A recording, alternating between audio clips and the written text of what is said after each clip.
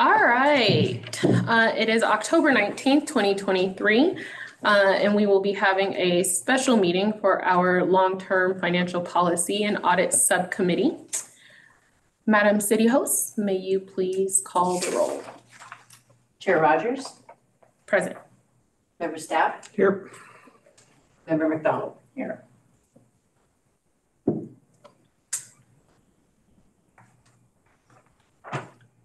Let the order reflect that all subcommittee members are present. Thank you. Madam Recording Secretary, can you please explain to the public how public comments will be heard at today's meeting? Thank you, Chair Rogers. Welcome to the subcommittee members and members of the public. Thank you for joining us today in person and via Zoom. As a reminder to all present, please silence your cell phones. Our meeting format is integrated with members of the public watching via Zoom. Members of the public who are using Zoom may view and listen to the meeting, and the meeting is being recorded. The City of Santa Rosa is committed to providing a safe and inclusive environment free from disruption and will not tolerate hateful speech or actions. Everyone is expected to participate respectfully, or if necessary, the meeting will end immediately. After an agenda item has been presented, the chair will ask the subcommittee members for their comments or questions, and then immediately following their discussion, the chair will open the item for public comment. If you're attending in person and wish to comment, you will be called on when the agenda item is open to public comment. Please raise your hand to indicate you would like to comment. You will be asked if you wish to state your name for the record. Each public comment is limited to 3 minutes, and a courtesy timer will appear on the screen. Any email comments that were received by the deadline will have been included and uploaded to the agenda prior to the start of today's meeting. Emails received are not read into the record. Thank you. We will now proceed to item 2, our public comment on non-agenda matters. We are now taking in-person public comment on item 2, non-agenda matters. This is a time when any person may address the subcommittee on matters not listed on this agenda, but which are within the subject matter of the jurisdiction. Seeing no public in attendance, I do not believe we have any public comment. So we will move on to item 3, which are approval of minutes for our regular meeting, September 14th, 2023. Are there any edits or corrections to the minutes of September 14th, 2023? I just had a question. I left the meeting after the first presentation. I didn't see it reflected in the minutes, but you might want to note that Councilmember MacDonald left the meeting at, I think it was right around, what was it, 4:45. Thank you. Sure. That would be it. Councilmember Stapp, are there any corrections that you would like to make to the minutes? Thank you. All right. Seeing no additional corrections to the minutes, we will now, approved, seeing no corrections. Thank you. Now going to item 4.1, our general fund review for fiscal year in 2022-2023. Our budget and financial analysis manager will present the fiscal year in 2023 budget to performance for the general fund, and recommend action is just for information. And Veronica Connor, take it away. Yes, thank you. Good afternoon, Mayor, City Council members. As mentioned, I'll be going over our general fund review for fiscal year 22-23. We can slide forward to the agenda. Today, we're going to be looking at our overall surplus of where we ended the year. We'll dive into some more detail on both the revenues and the expenditures, and then finally look at where our reserves landed at year end.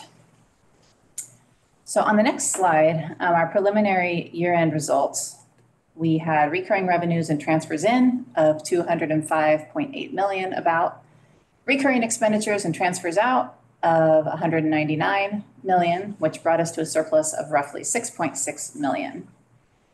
We have closed spending, and this is our initial calculation, so we do want to mention these numbers are unaudited. They're pretty close at this point, but they can change and most likely will. So on the next slide, there's two comparisons showing our adopted budget to actual results. So you may remember last year we adopted a balanced budget. So we assumed that when the year was done, we would not need to draw on any resources from reserves, and we also wouldn't be putting anything back. But at the end of the day, we have about 6.6 million that we will be contributing to the general fund reserves, which is a good thing. You can't really compare the revenues from 199.8 million to 205.8 million. It's not correct to say that we came in at $6 million over because there were budget adjustments that happened throughout the year. We'll get more into that in the coming slides. But this slide is kind of a good takeaway to see where we thought we would end the year and where we actually ended the year, which turned out to be a favorable difference. So looking closer at our revenues on the next slide, a little better. The first column shows our adopted budget plus changes. So this includes any carryover from the previous year, any mid-year changes to revenue. So our final budget was 200.9 million compared to our actual revenue, which came in at 205.8 million. So all told, on the bottom line there, the general fund had a surplus of about $4.85 million. That's about 2.4% over budget, which is pretty close, and we're glad to see things come in above versus under. Kind of taking you through some of the big variances on this slide. Property taxes, the top line, we came in very close at 102.9%. To give you a little more context with that, the bulk of that number is property taxes that we know that are paid on properties. And that came in very, very close. What pushed us up over our budget a little bit was supplemental property taxes, which is an additional amount that comes in later, and that's highly variable from year to year. So that brought us in a little higher. Sales taxes, we missed our mark by about 1.5 million. We came in at 98%. We had been warned by our consultants and by economic indicators that the sales tax market would kind of be slowing in calendar year 2023, and it has. It's not dropping, it's just not growing at the rate that it was. So at the time that this budget was put together, we knew that it was kind of this very optimistic time coming out of COVID. There was a lot of spending, and sales taxes kind of started to taper a bit. And we've adjusted for that in our upcoming year budget as well. Utility users tax, we saw a big jump in this year. There are three main things that we bring into UUT. We collect UUT on cable, telephone, and energy costs, so PG&E and gas. Cable and telephone every year go down a little bit as less people are using landlines and cable TV. But as we've all seen, our energy costs have gone up considerably. So as a result, the tax we collect on that has gone up as well. Even coming out of the fires, we did not see this much of an increase. It really was just this last year, all of a sudden things went up high. This has helped though, because the flip side of this is in our expenditure budget, we're paying a lot more for gas and energy. So seeing some additional revenue come in on this side is helpful. Other taxes we're gonna look at on the next slide because that one includes some more interesting topics, but we'll stay on operating revenues. We'll keep going down the line. Licenses and permits, we came in at 127.9%. Those are our PED revenues mostly. Building permits and encroachment permits have been high. We've been told by our PED department that encroachment permits will stay high for the next couple of years temporarily while PG&E is doing a lot of maintenance work and fixing all their equipment out there, but then that will start to drop off. So we're kind of seeing a temporarily high plateau that will start to drop down in a year or two. Charges for services also came in over budget. That $1.8 million surplus, about 800,000 of that is due to PED revenues as well. And the other $1 million is recreation revenues. This was our first season post-COVID with everything being open, and we came in very strong. We weren't quite sure how it was going to go, so that was good to see. Other, which is fines, forfeitures, and intergovernmental revenue. This includes various amounts, and we came in a little short due to a few different factors. One revenue item we have budgeted in here is for contract overtime for our fire strike team.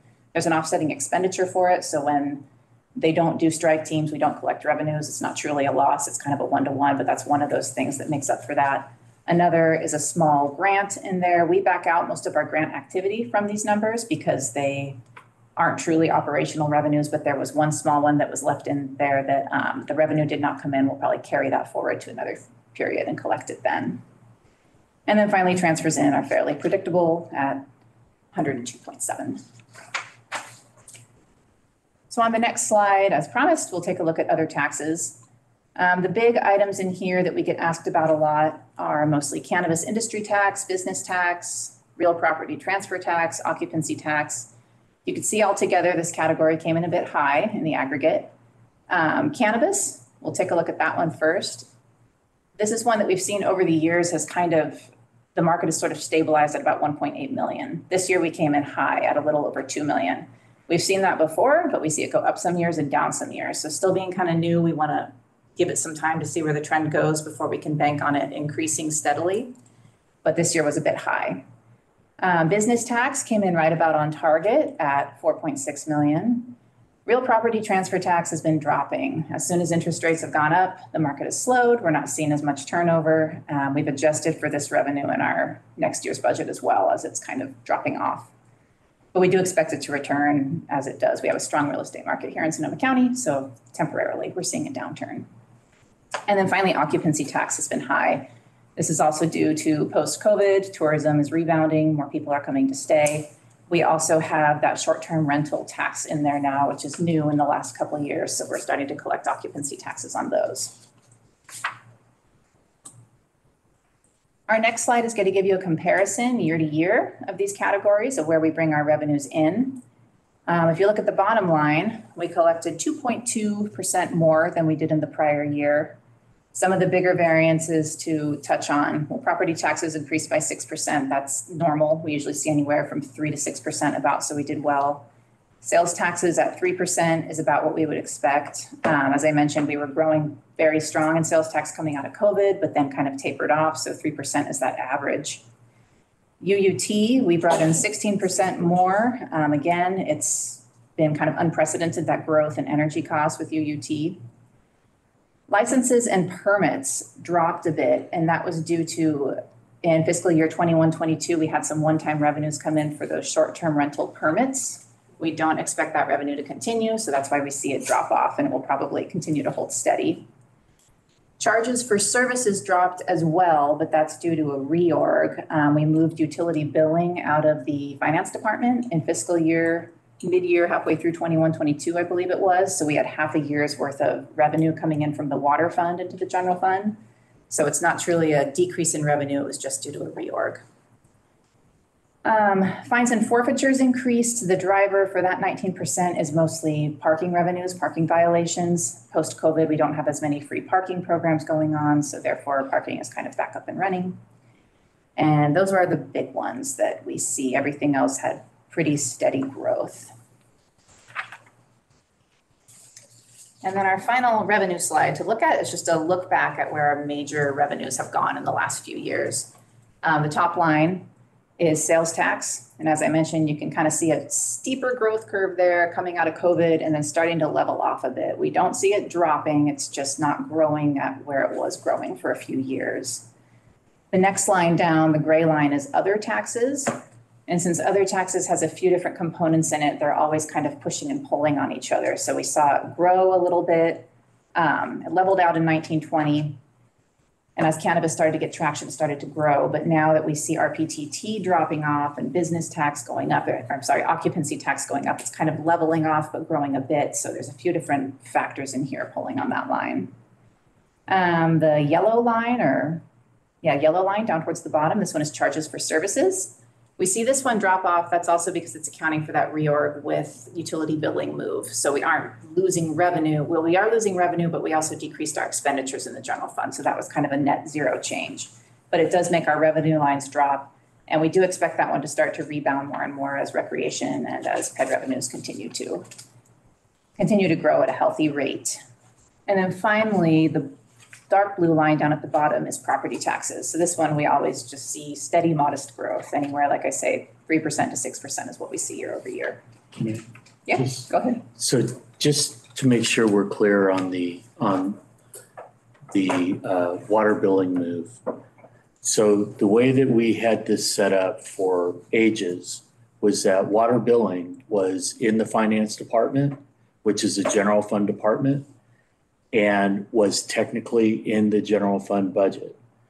but the water department paid a true cost for that service. So a couple years ago, we thought we would just eliminate the middleman and move that group into the water department. Gave them better management. It just made sense. And so that's where Veronica's saying that the water department is no longer putting revenue into the general fund. It was that true up of there. So just to be clear on that point. Thank you, Ellen. I look at these numbers day in, day out, and I assume everybody sometimes can catch up with me, but yeah, thank you for the clarification. So that ends our discussion on revenues. And then the other side of revenues, we'll look at expenditures to see where we landed for the year. So general fund operating expenditures, this excludes projects. This is mostly just our ongoing operational expenditures. Salaries and benefits are our biggest expense in the general fund. They make up about 77%. And we did turn back about 2.3 million of salaries and about 1.3 of benefits. We do budget for vacancies in the general fund. We budgeted about a 2% vacancy rate for this year. And with the hiring market being what it is, it ended up being about 2.5% of what we ended up turning back.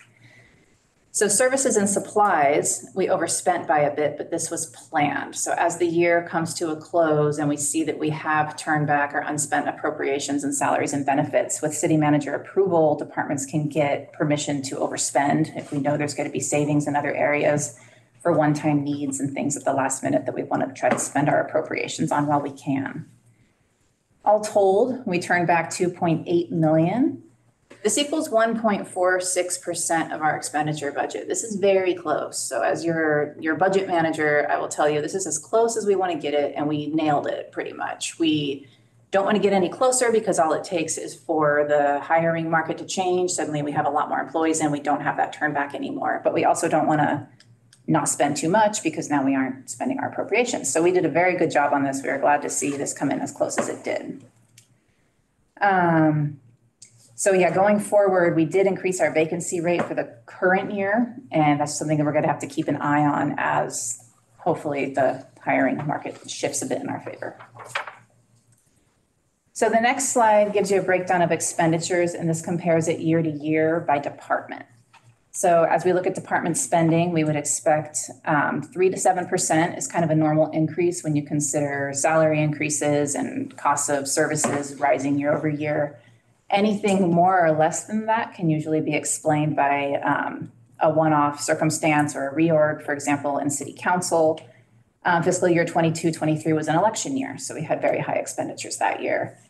City manager had a vacancy for an assistant city manager back in 21-22. So once we hired that position, the expenditures went up as well.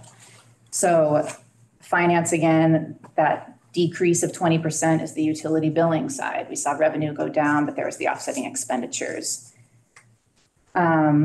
Recreation, we did another reorg where we brought parks into recreation. So recreation and community engagement looks to go up significantly. And on the flip side of that, we're going to see public works decrease. So that's a reorg as well. But altogether, the bottom line, expenditures increased year over year by 3.5%, which is expected growth. And then finally, our final slide gives you a look at general fund reserves. So our general fund reserves we broke them down for you in a few different ways. So at the very top, 87.75 million about, but we first have to back out the planned deficit that we have for the current year, that we're going to be using those resources to run our budget for fiscal year 23-24 of about 3.3 million. From there, we take out our fiscal stability reserves from our PG&E settlement a few years back of 24 million, and that brings us down to 60.448 million of unassigned reserves. When we take out the required 17% reserve policy of 32.6 million, we now have unassigned reserves that are over that reserve policy of 27.85 million. So that number increased, as I mentioned at the very beginning, by about 6.5 million. That's what we see for this year and the results that we have. Again, these numbers are unaudited. Changes may come through. So this surplus, this available surplus, is something that the staff will be looking at to use for one-time needs in the coming years. We cannot spend this without council's permission, so you will see us come to council throughout the year for things such as infrastructure needs. The HVAC project is high on the list, security cameras for city council. So there are some planned one-time spending that we'll be bringing before council to be putting that towards. And that concludes the presentation. I'm happy to answer any questions. And just before that, just to kind of wrap up with that. So I think what you're seeing is that we are getting our revenues much more in line. So it's less conservative, more realistic. With it comes some challenges. Like I said, we have sales tax leveled off. We, I believe, held our sales tax flat. So I feel good about hitting the number going in for the upcoming year. There's always going to be these one-offs of revenue that is going to pop up, but we are working with planning and economic development to refine our revenue assumptions and estimates going forward to get that more in line, to understand what could be available to us in the future. That's one of those where looking at past trends is not your best practice to figure out where we're going in the building market. But we want to be able to understand what is more in the pipeline that we could count on or that we couldn't count on. And so we have a collaborative effort with that department to better understand those and do better forecasting with it. All of this is along the line of us trying to ratchet into our revenues to be as reasonable as possible. And like Veronica said, we've done the same with with our expenditures. So you're getting to what we would expect to see is a year-end amount where we're still, thankfully, with a surplus. You do not want me to come to you and say, "Oops, those aren't good." But to have a more inline surplus number. The having a surplus of $16 or $18 million does not do any of us any good. It erodes credibility. It's not a good thing. So we've made a conscious effort to get to where we have that smaller number. The amount of unassigned reserves over policy is we had intended to do some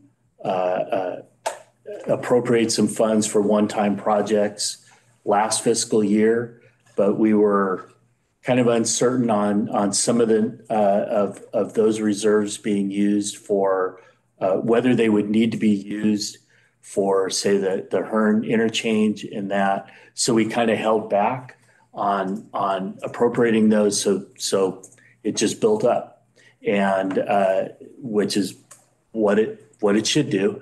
It's just more money in your savings account, for lack of a better word. And so, as Veronica said, we will come forward. We're developing a list to figure out what are some good priorities to come back that are true one-time projects that we wouldn't ordinarily be able to do.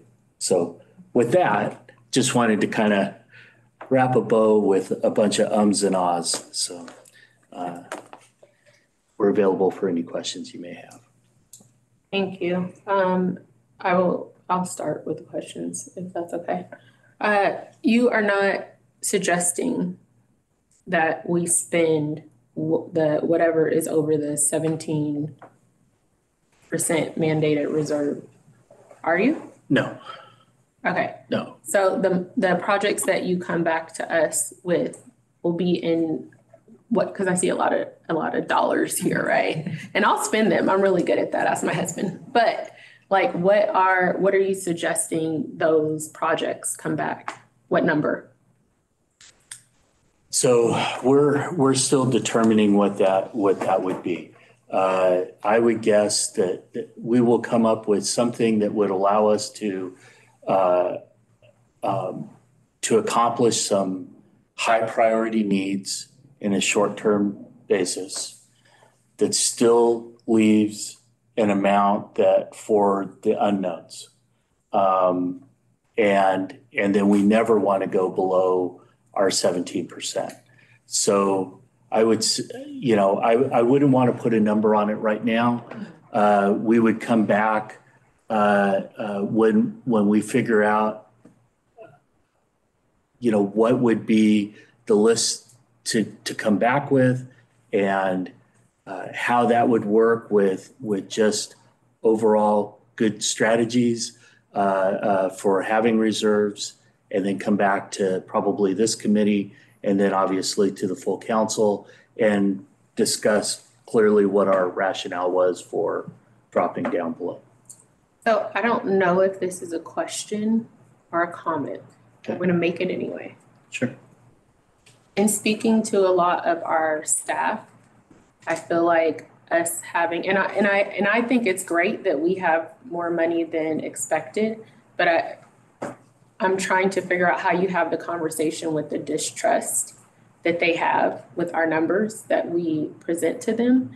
And so I know why we do, but how do we present that to staff so they know that there was not anything, like we were trying, lack of There's better no word. mattress for hiding money. Yeah. Like this, like we weren't, this is not something we did on purpose. This was not something that we could foresee that was gonna happen. And maybe that's a concern of mine because I have to have that concern. But I want to be very clear that there was, that we did change the way we looked at the numbers, that we were trying to be more actual, that we are elated that we have extra monies and now we can find ways to spend them within the city. But I don't want there to be a feeling of continued distrust. So I'm asking you, how do I explain that without going through this Sure. presentation? Right. Well, so one of the things is I've met with the labor groups Okay. a couple of times, and I think with just about every one of them have had a good Q&A sessions. At this point, I just had very preliminary numbers. In fact, our expenditures weren't even closed. When I talk to them, I will have a follow-up meeting with them. What I've pledged to them is to be open and transparent with our numbers. So I will continue along that path. We've had some very frank conversations about it, and I've been very clear with them that I understand that the credibility issues and the distrust over the numbers, and it's just going to take time for them to hopefully be able to move past that. They may never, and that's okay. But we will continue to explain. I guess your elevator speech would be, we've been, we are more realistic with our estimating. We are seeing that surpluses of multi-million-dollar surpluses, tens of millions dollar, are becoming a thing of the past. And we hope to continue on that path. Those are the three things. That's our goal, is to go on that path. I know you can't see it, but I have a smiley face over here because you are being, your team, you're being proactive, and knowing that these things may come up. And so it makes it a lot easier when we do have to have the conversations and explain that you're already putting the information out there. So thank you very much. And with that, I will bring it back to the subcommittee to see if there are any additional. Yes. Just kudos again on being so close with the budgeting. To come within, like, what was it, 1.5% or 1.6%? That's pretty impressive. And actually, just a general question for me. I noticed this, so the sales tax revenues went up by 2.9%. Are there any conclusions we can draw about the state of the local economy, given the fact that the sales tax didn't keep pace with inflation? Is that a sign of a slowdown? Yeah, I wouldn't say it's a slowdown only in that compared to the higher growth that happened when inflation was really spiking. So, you're seeing everything year over year, right? So now what you're seeing is, and in fact, what we're doing is we're keeping things flat. What the consensus that we're getting for California and regional sales tax is that it is in this calendar year weakening, yet not going down. So we're still buying more goods and services now than a few years ago. Right. Okay. I've And also heard that consumers are spending a lot more on non-taxable goods. Yeah. So Okay. it's not that the overall economy is slowing, there's maybe just a shift from those taxable goods to vacations and other experiences, that type of thing. Now that COVID Okay. is over, people are traveling, people are doing different types of spending. so we're still optimistic from that standpoint. But the growth that was happening in the last couple of years, especially when people were shut in and just spent like crazy or started doing home projects because they couldn't do anything else. So, and again, spending like crazy, those were in some cases, double-digit increases in sales tax.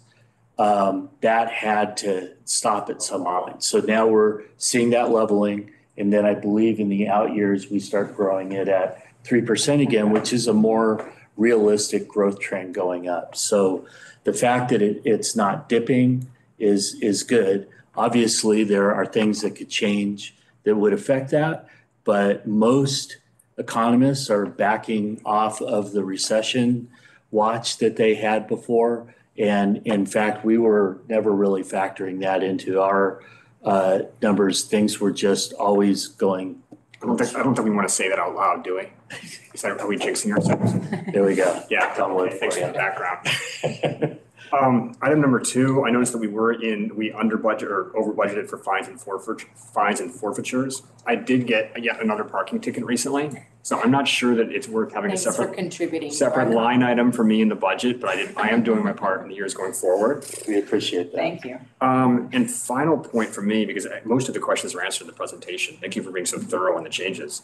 So am I remembering correctly that of the 27 million that we're thinking about as being surplus over the mandated reserves, a lot of that's effectively been spent, right? In terms of the future funding that we're going to need to pay for things like the additional downtown enforcement positions, the programs that are currently funded by one-time funds that are going to sunset over the next couple of years, Right. the expected budget deficits, Right. like that 27 million goes away pretty quickly. Like, is it by 2026 that we're thinking that's gone? Right. So that is that, and thank you for bringing that up. That is something that has to go into consideration when we look at spending down any of those reserves for one-time dollars, is that we do have out in the very near future where we could need extra time to figure out how to rebalance our budget under a new, I hate using the term new normal, but the new normal of higher labor contract costs. We have a strategy around that, and we've talked about that in this group. We do have those fiscal stability reserves. Those would be used first before we would get into any of those unassigned general fund reserves. So that would be our first, and we did that this year. We used 3.3 million of it. So we will next year. We're trying to.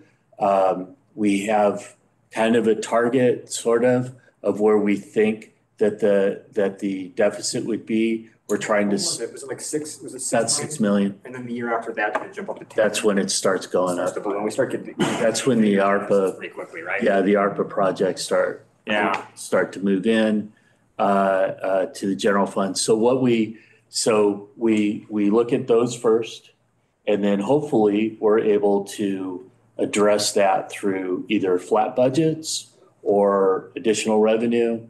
And then if we run out of the fiscal stability reserves, then that goes into the general fund reserves to be able to plug that gap. Our goal is to be sustainable. So we understand that we may even balance and then not balance and then kind of do that. But on the long term, if you're looking out beyond that 5 years, the goal is that you're sustainably balanced after that. So we're actively trying to do what we can to make that happen. But yes, you have those reserves amounts are there to help us Manage that. Yeah. Yeah. Thank you for the reminder. And if you do want to continue to instill fiscal anxiety into our hearts, it might be helpful even just to have a little reminder of what the projected deficits are for the next few years, so that we don't get to thinking that we've actually got 27 million that is free to spend. Yeah, it's always good to remember your ongoing costs and deficits, an ongoing thing versus one time of reserves.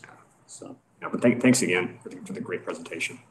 Since we didn't have a deficit, the fiscal stability reserves, I'm confused why we even took money out of the fiscal stability reserves if we didn't. It's for the current year that we're in. Maybe I can take this one. So Scott Wagner, Deputy Director of Finance. So that is actually a requirement of our governmental accounting standards. And so we need to basically hold a portion of our reserves at any deficit amount we passed for the next coming fiscal year against our year-end number. And since we went from 0 to that 3.3 number, you're seeing that full boat of that number hit at that point. So really what I'm saying is, not only is it the right thing to do, which we probably would have presented it this way anyways, but we have to. So even though it wasn't tied to that period, because we passed the next coming budget at a deficit, the standards of how we need to close our books for the prior year say, hey, you passed a deficit the next year. That's basically you saying you're going to spend some of your surplus and you have it dedicated already. And then when you had the leftover money, then that goes back into that reserve. So it's flat again. So it's basically you show where the money's going to come from to the government. And then when we got the money at the end of this year, which they just closed, now we can say this goes back into that other reserve to backfill it. But then my question is, then we really don't have, unless I'm missing something, We have no deficit for this year now, because this leftover money filled that back in. Okay, that was my question. Yes. So we did not have a deficit for this. We did when we passed When we budget, passed we don't it. today. So I want to thank you for these comments, because I do want to make sure we're very, very clear. When we're talking about a deficit, we certainly did pass a deficit budget. Right, yes. That is, In June. make sure we all are We on got the the same deficit. page We there. got that part. But you're right, Councilmember McDonald, from a resource perspective of how we come up with our reserves, I think she's giving you a great characterization. And as far as saying, you pass it with the deficit, we're going to take that money away. Then when the year ends, which will really be the next year, not this one, it backfills. It'll backfill that amount and it'll be a difference. So I'm going to try really hard Because not to we get in the ended weeds with of the credits. higher and reserve. So yeah, that was my question. So then we will be at the amount that we started. yeah, next, That was my question. It's Yes. like why, Yes, I think I know we feel comfortable passed to say it yes. a deficit, but I'm saying like we didn't really take that money and then say, oh, we have money left over because we really took money out of our reserve to But if we spent the money, then we'd still be in a deficit. So it has to be probably direction of the council to say, backfill that back to the deficit so that we aren't in a deficit anymore. So we have to give you direction to backfill It automatically goes back. That happens automatically. And there's a couple of things that are going on that make this overly confusing. Okay. So one is that the prior fiscal year 22, 23, we passed a balanced budget. Mhm. And we haven't done that in forever. So now you're seeing as we go into 23, 24, now we pass a deficit. That was a deficit budget that by law, we have to pass a balanced budget.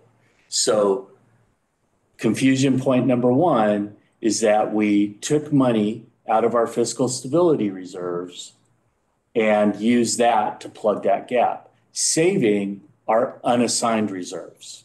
So we have assigned fiscal stability reserves. We used it for the purpose designated for those reserves. We preserved our unassigned reserves, which is what we want to do.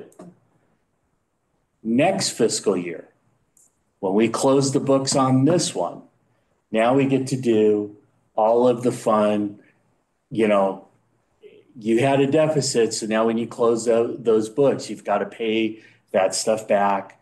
And we could actually have the question of should the surplus that came back, should that go into our unassigned reserves or back into our fiscal stability reserves? And that's actually a really good point that when you were talking about it, that it just hit me that when, why didn't it go there? 27 million to me is not actual if 3.3 need to go back to fiscal stability. Right, it'll be worked And we out. need to be all thoughtful and us from staff to present that information to council to make sure that we're being consistent with the intent and purpose of those fiscal stability funds, that we're using them in the way that was set forth. Yeah. And that absolutely, if we're going to backfill, I think there does need to be a adoption. Yeah. When we come back to say, no, we're going to be backfilling the fiscal stability funds to make that whole again to come back. But I think from our perspective, we followed in this presentation and our treatment, how that was set forth. And absolutely, we have the opportunity to come back and present that and say, now do we want to correct that? Yeah. It just didn't make sense. It's like, oh, we have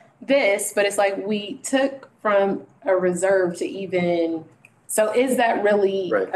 Is that really a surplus if I we think there actually needs to took? be a subtraction under the fiscal stability reserve if that's not our true amount. Which- It shows 24 million. If it's less than that, to me, it should show that that's less. Right. As opposed to taking the money and sticking it down into amount over mandated reserve policy. And that 24 million though is when we went to budget adoption or prior to going to budget adoption, Oh, did it we was, do it was 27 million. Okay, so So I would. it is net of that. Then we go back to the 27 point something million, because to me, when we see the deficit in the out years, we don't have a mandated reserve policy for that. But that to me is smart budgeting on, we knew we needed it this year. We ended with a very tight budget, 3.9%, 3.1% on the mark.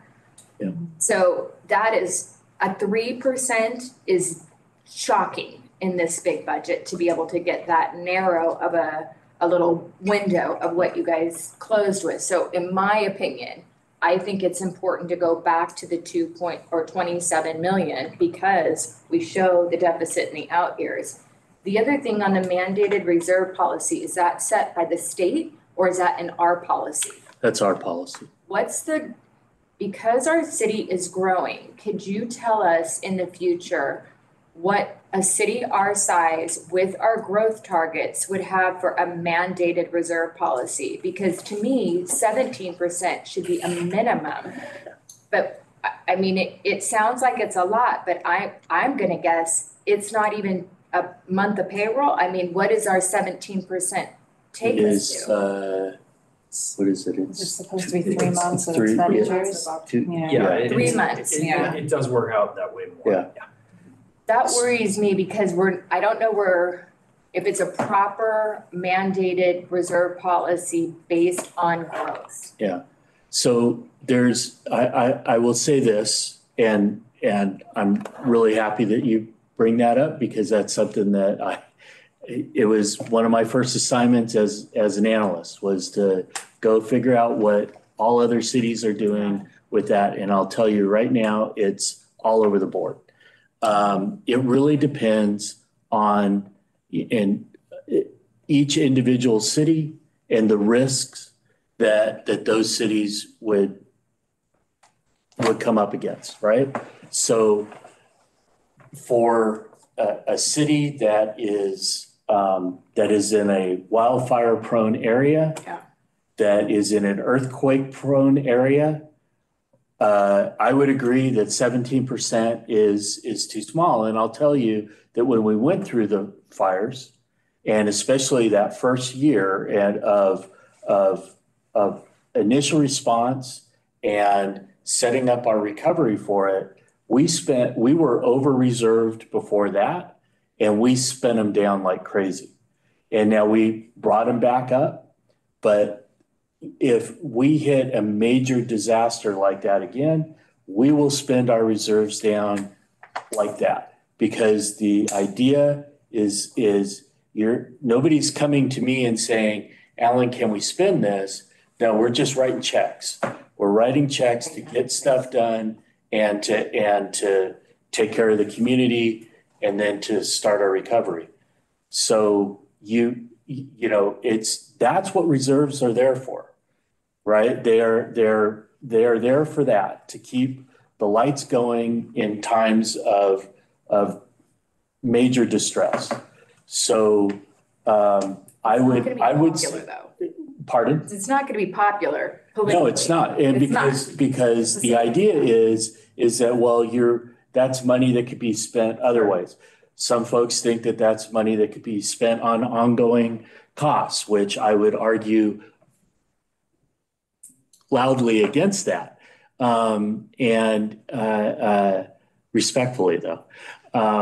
But it's just, you have to make that decision. And in prior years in this group, we talked about risk-based reserves. We talked about all those things. And we never really made it to the council because it was so hard to figure out what are you going to put into what bucket. We were fortunate of bad things that happened. A good thing that came from it was that PG&E settlement. It allowed us to seed that fiscal stability reserve. We wouldn't have gotten it without that. So we are very conscious of it, judicious with it. I agree that those funds should probably go back into it, because those are the things that are gonna soften the blow as we try to rebalance our budget after labor contracts, after everything else that goes on, ARPA programs, whatever it may be. And so that is a wise way of doing it, and we can have that philosophical discussion in here. I think I don't want to get too far off of. I mean, layoffs are a nightmare. I've had to do them before, and it was terrible. I've had to make 10% cuts in a budget in a year. So it's horrific. So if we can plan better now, when we have a reserve at the end, to me, that is stability as an organization for our employees that we value so much. So I think if we can gently have the conversation around what other cities our size or with other emergencies, what is their typical, is it 20%? Is it 22%? I know in school budgeting, you have certain amounts based on student ratio, but we aren't funded that same way. So I think that would be good information to have. And then last year, when we closed the books, what was the end amount that we had when we closed the books last year? I know you've told me this before, but I can't recall. Of reserves? Yeah, when we closed all the books last year, we had a reserve amount, but I can't remember what it was right now. Was it 3.9? Was it 5 million? Where were we at last year? So we roughly increased our reserves by about 6.5 million So this about year. that same amount So it again. was back down about Okay, 21. so that, I mean, it's still such a good, easy, little target that, I mean, you're so tight on that. It's not like we could say, okay, this is a pattern. And then I had a question on staffing. Last year, it was really clear we were down about 130 to 60 people. Where are we at this year? I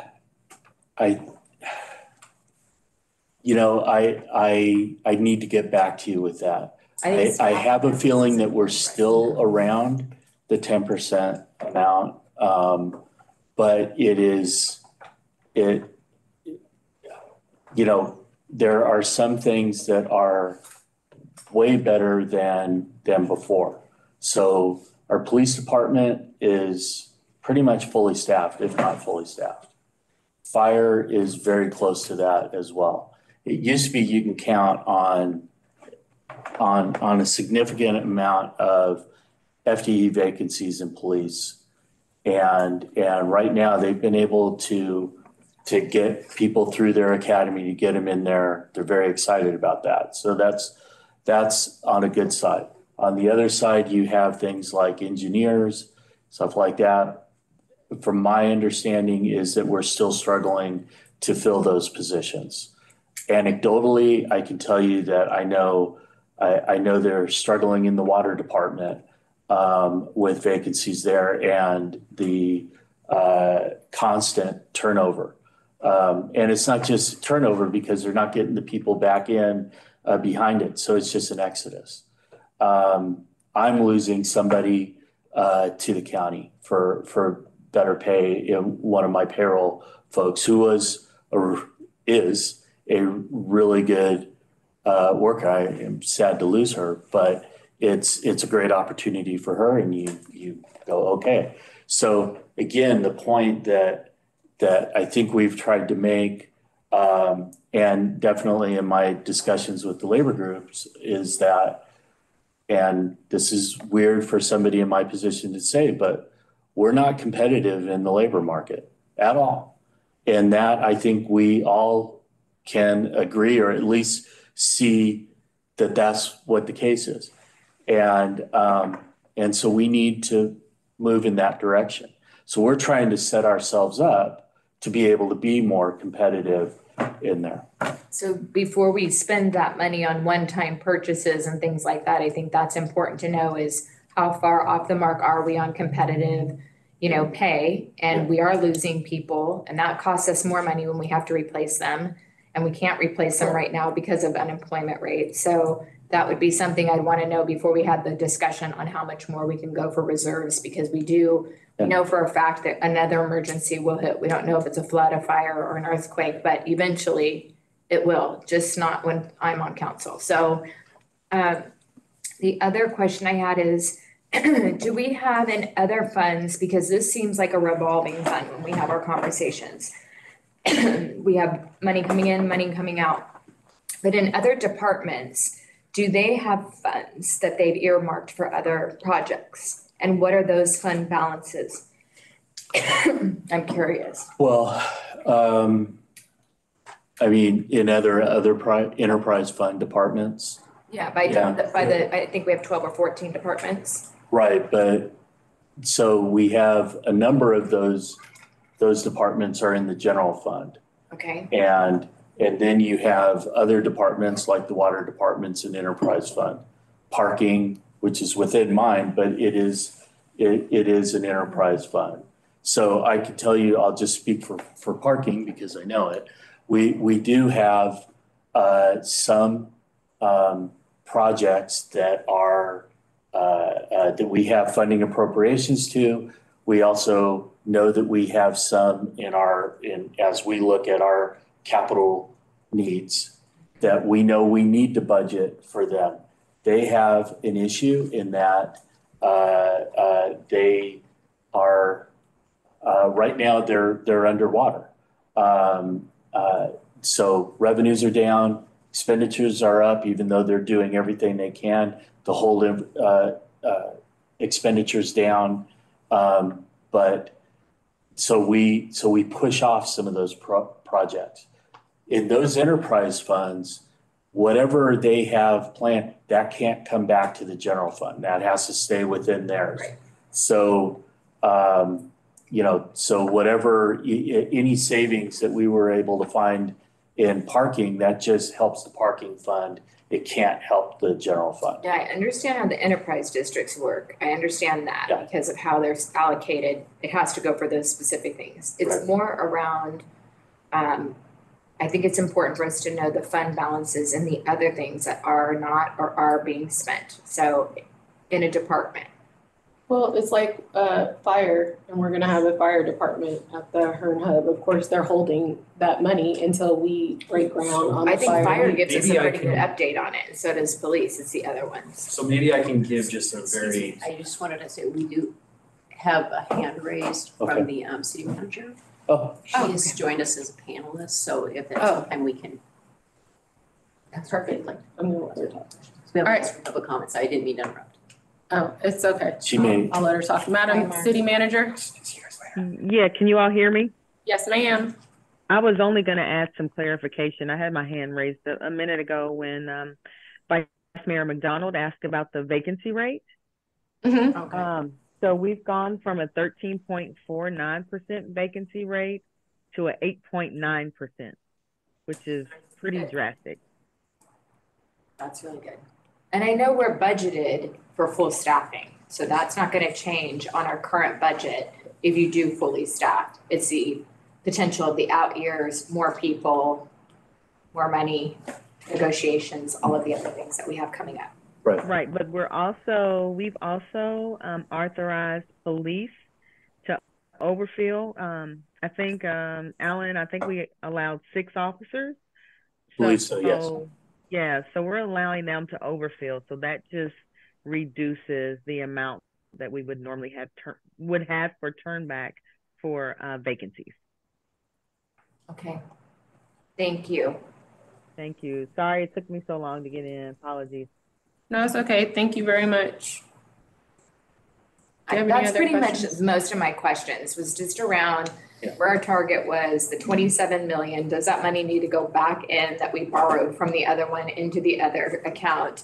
To me, that should be an automatic for us. If we're able to hit close to the target at the end of the year, that we keep putting that money back in fiscal stability. I mean, to me, that shouldn't be too bad of an argument. Increasing our mandated amount might be tougher, but I think being able to take that 3.3, especially when we see in the out years we have another big deficit, I would recommend that we have that discussion with council if that comes forward to us. And because it's not, the way I look at it, and the reason why I asked the question is because it's not really a surplus to me. If we took it from a savings account to make everything run, and then we see that the paycheck, I have to equate to everything to a regular home, right? So you take it out your savings account to make everything run, and then your paycheck is a little bit more than you budgeted for. Then for me, I'm gonna put it back Right. into that savings account to make that whole, and then that is actually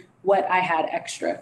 That's how my brain works. No, it's a really good point. Maybe we should just say it that way at council. But do you get? No, I absolutely. Why I That's asked it? confusing. Because then I'm looking at it and I'm like, well, we really didn't have a surplus of all this money because we actually took out of our savings account. I Well, you have think, only I think that's 27 million. I really think- sound financial way to look at it. I totally agree. I think What it would needs to be the suggest- actual amount, the 27 something minus that. Well, he's saying that we have to do it. And what I would suggest is that we can certainly present it that way in future presentations, and I think come even adoption time, we can have just a direction from council to move forward with that direction, and I know everyone on this side of the table will be very happy Because with then that you have less direction. money to spend right now in one time, but then we're shoring back up what we had before. Yeah, but which from is staff's a perspective, smarter I way think to do budget. that flow, we're not only meeting, I think, the original direction we were giving, but we're coming back to council and saying, hey, here's the result of that direction. Do we want to slightly change our approach? And I think it's very appropriate. I think it's a safe way for us to be budgeting right now with the deficit that we have coming up. Because there are some cities close to us that are having some difficulties. I don't want to be in that. No. I don't want to be in that basket. So, any additional questions, Vice Mayor? No, thank you so much for the presentation and for all you're doing to hit the targets. I mean, I'm really impressed with our finance department. I know you guys, I put the screws to you all the time and I'm asking all the questions, but it's because we're the ones that get peppered when we're out in the community. And we know that we need to pay our employees more. We do know that we're not being competitive and we see them leaving us. So there's a panic, I think, that you see from council as well, because we want to make sure that everybody stays and feels valued for the work they do. So thank you for a good presentation today. I appreciate answering all my crazy questions. Yes. And when we look at employees, we're also looking at you guys. So we want you to know that we think you're doing a great job, but we also want you to stay here and let you know that you're valued. So thank you for your job well done. So at this time, normally we would go to public comment on item 4.1, but it does not appear that we have anyone from the public that is in the room. So we will proceed to item 5, which is future agenda items. Madam Vice Mayor, do you have any? I know you guys went through all the potential tax revenues at the last meeting. Right. I guess my question is, when is that coming back for us to review, or is that going straight to council? So, can I give a quick update under that? Okay, so, we did, our analysis on revenue impacts, was just finished. I have a meeting with a consultant that did the business tax one tomorrow morning. We've prepared some polling. We're ready to do polling. And then for the next meeting, I was going to give an update on where we are. Thank you. That would be my only, I think, one on my head right now. Perfect. And I do not have anything else. So seeing nothing else on our agenda, we will now adjourn the meeting. Thank you very much. Thank you.